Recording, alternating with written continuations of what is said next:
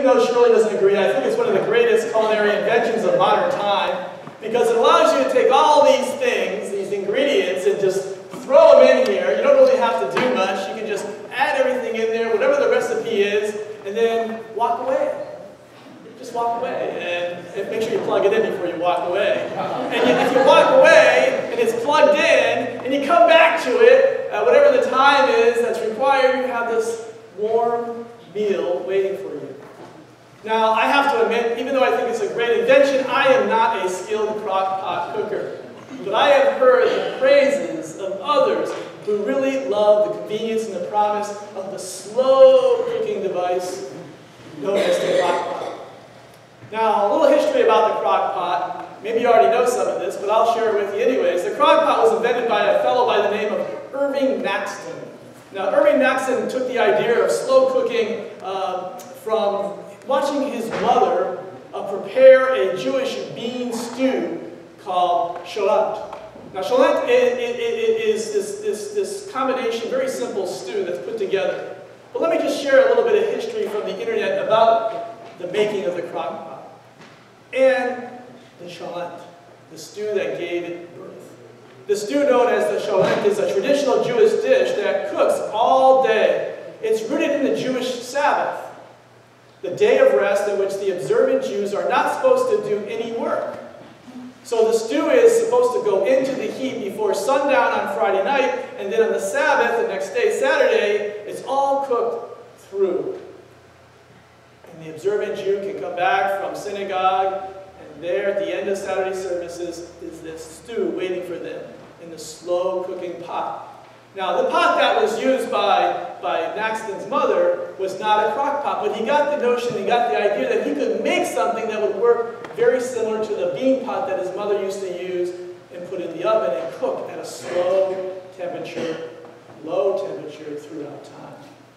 And so this stew is a basic stew of potatoes and onions and beans and barley, chicken and spices, and it's all placed into the pot, and it's not looking like dinner at all when it's put in there. But 20 hours later, it's a feast in waiting.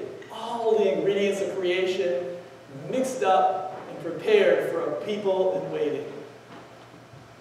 Psalm 104, which Charles read to us a portion of it this morning, begins by praising God, the majestic Creator King, who has control over all the ingredients of creation.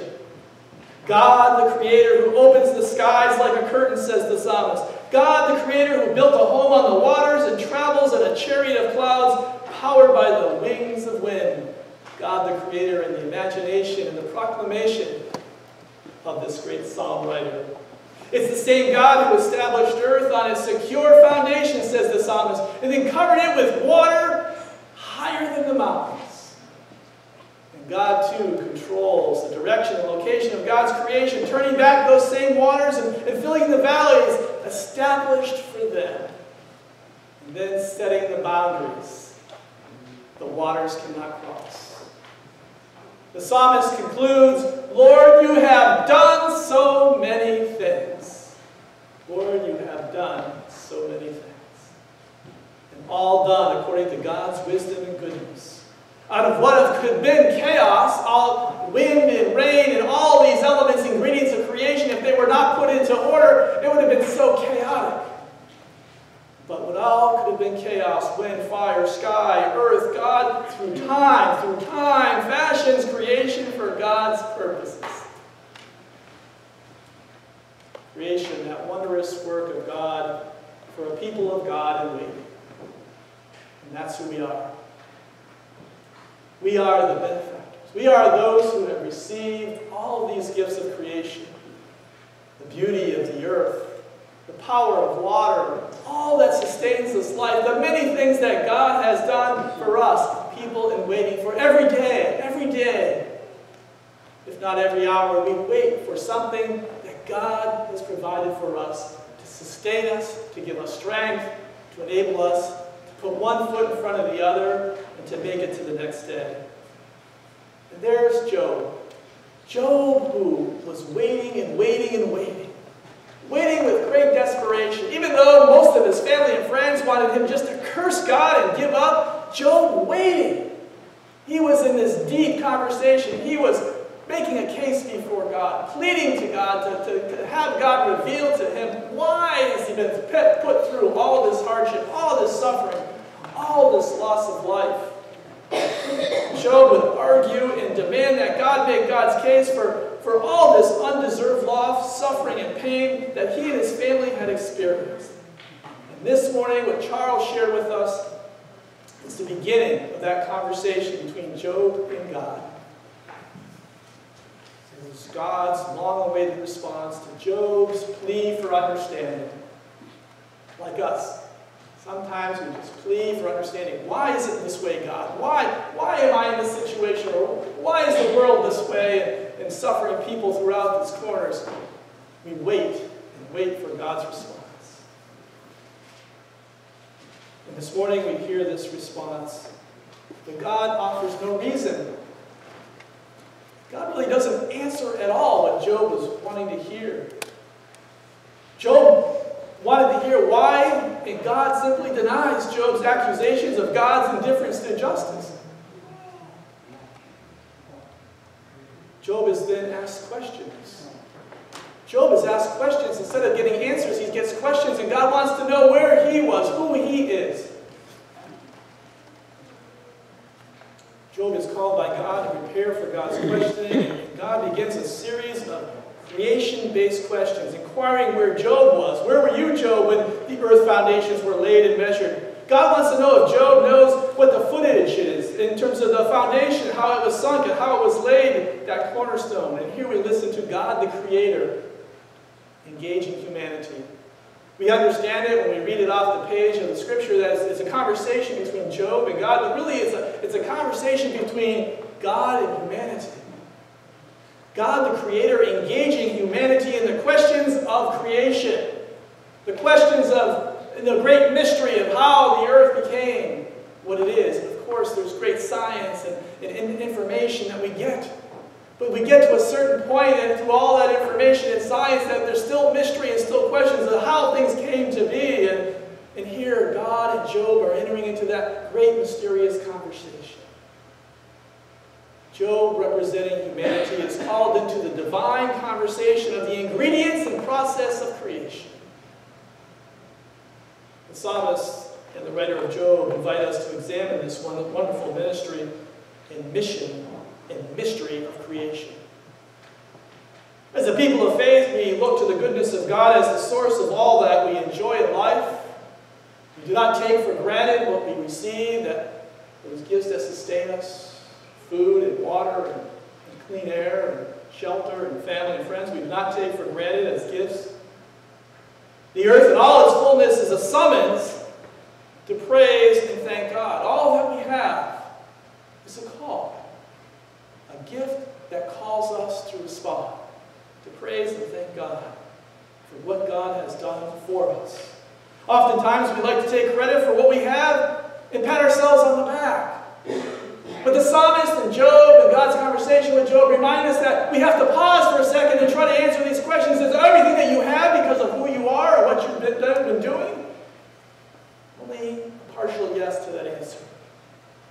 God has given us gifts to provide for ourselves and to provide for others, but we want to dig deeper. We want to go deeper into understanding the gifts of life and to be able to cherish them in a way beyond the simple acts of consumption. You see, the mystery of creation lies beyond the boundaries of science and consumption. It is a holy place when we start to really think and we meditate or we pray about it or we see the beauty of creation. When we stand up on a hillside or just drive down the street and see the beauty of these colors, yes, there's an explanation of why the leaves change, but there's something beyond that. That beauty calls us to respond with thanksgiving and praise. That a world could be created and fashioned in such a way that would touch our hearts and bring joy and smiles to our face. It's a holy place where we hear the voice of the psalmist proclaiming the power and might of God. Yes, that all this wonderful things that are put together by God for our purposes. It's a sacred place that we discover the mystery and beauty of our daily experience. If we get busy and we don't pay attention, of course, you will not discover that mystery and that beauty because we just get so wrapped up in all the things and all of a sudden we discover it because we see that red tree or that yellow tree blazing in color that causes us to pause just for a second and proclaim the beauty of creation and give thanks. This is what Job learned about God in his final conversation with God.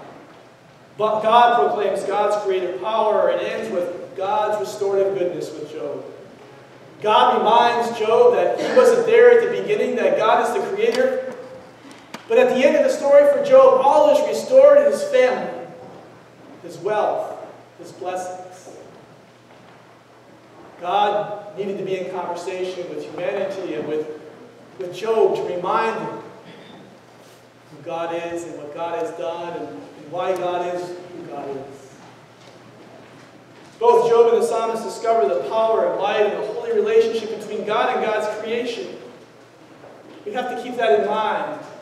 God and God's creation and our relationship to God and beauty and the bounty of creation.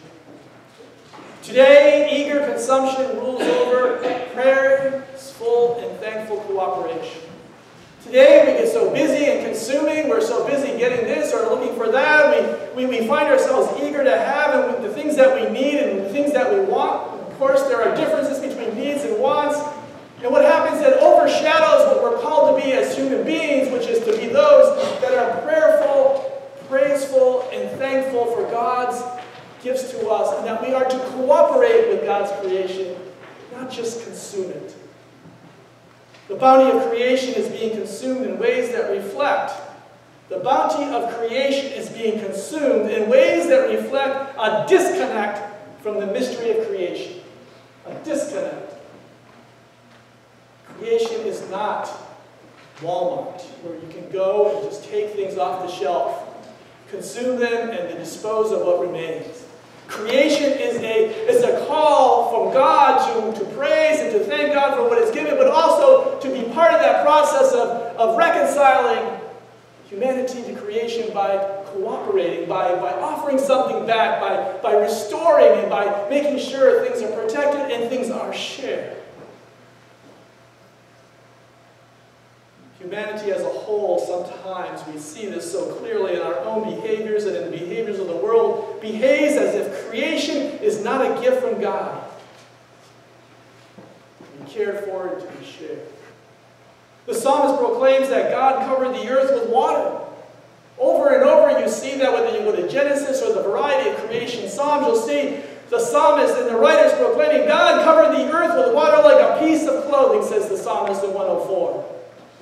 But today, when we look at water, and we think about water, we fail to remember that 70% of the earth is covered with water, and that of that 70%, only 2.5% is fresh water.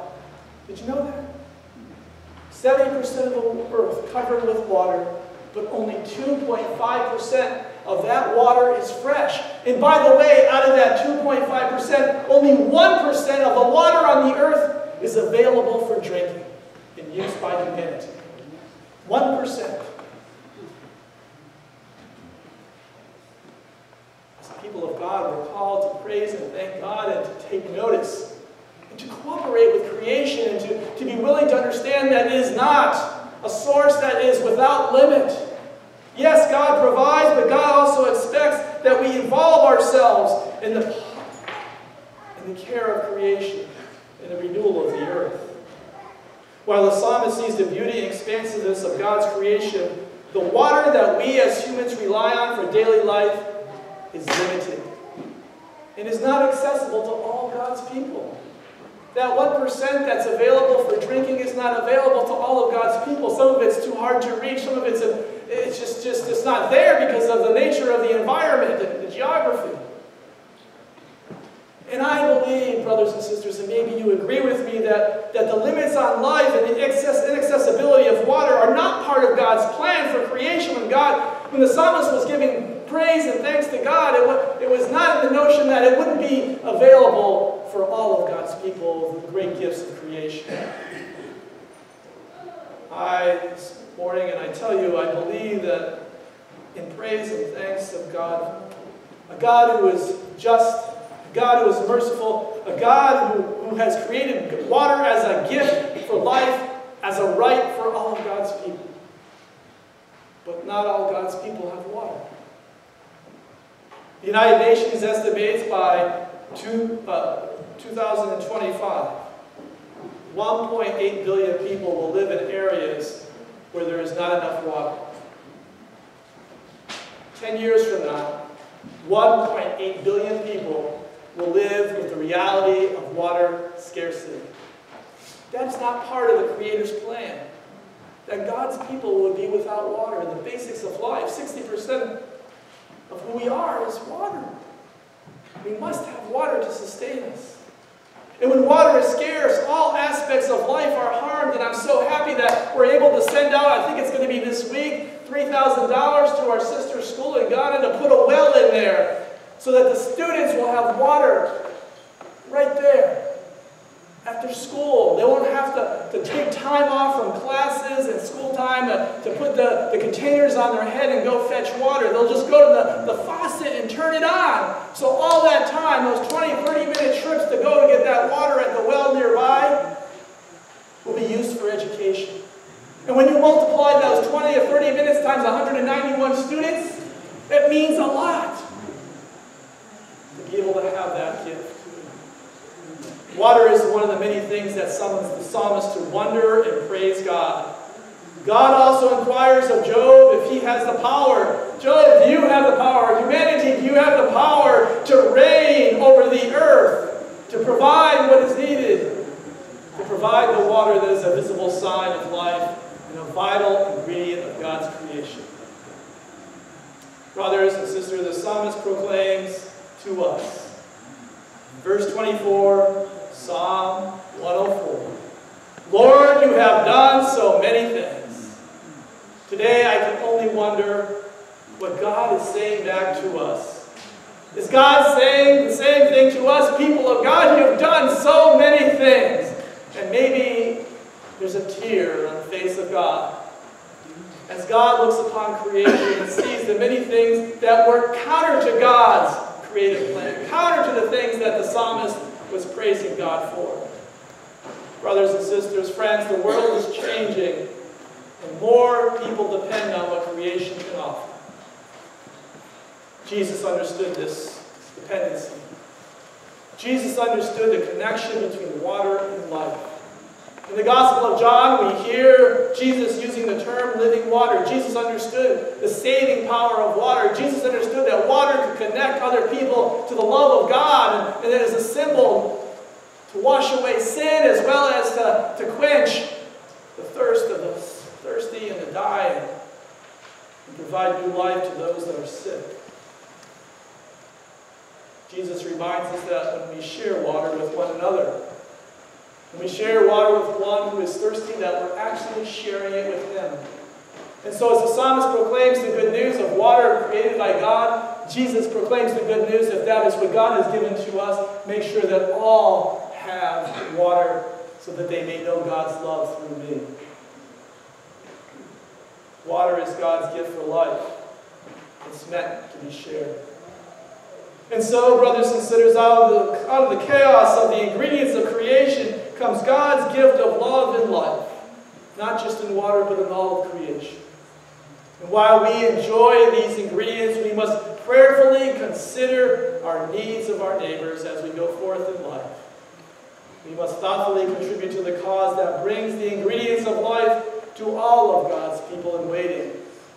Whatever it takes to put into the worldly crock pot, to the box, we must contribute our part so that we can find a way to make sure all the ingredients of God's beauty and creation are shared by all of God's people. We must remember when we share the ingredients of life with our neighbors that we share them with Jesus at the same time. There are so many things that God has done for us, and there are so many things that we can do for God. Amen.